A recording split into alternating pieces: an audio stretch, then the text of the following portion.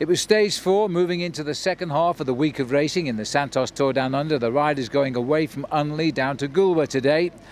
And for a lot of people, it was an early start. At 6 o'clock in the morning, over 8,000 cyclists took part in the Mutual Community Ride and then followed the professionals.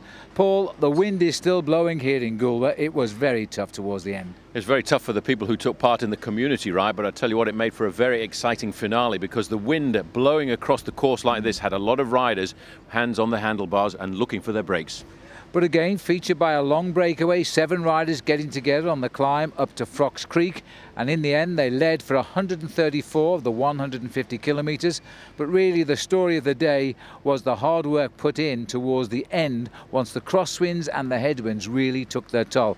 The biggest surprise of the day, there's no doubt about it, Paul, was Lance Armstrong's attack. What happened there? Well, what happened was Radio Shack went to the front and they were putting the pressure on, and Armstrong himself afterwards said all of a sudden his teammate Thomas Vikas made such an effort. When they looked round, there was nobody else there, so they thought, well, why don't we have a go? And I tell you what, the crowd were all excited because they thought they were going to see a Lance Armstrong victory. Well, we all did, but as it came down to the finish, of course, everybody was swept up, and when everybody comes to the finish together, it seems only one man can win, and that was Andre Greipel. He's now won 3 of the 4 stages. Small win bonus, so he gets out a little bit further into the lead, but tomorrow, believe me, everything could change as we go up for 2 climbs of the Old Wollonga Hill. We'll see you then.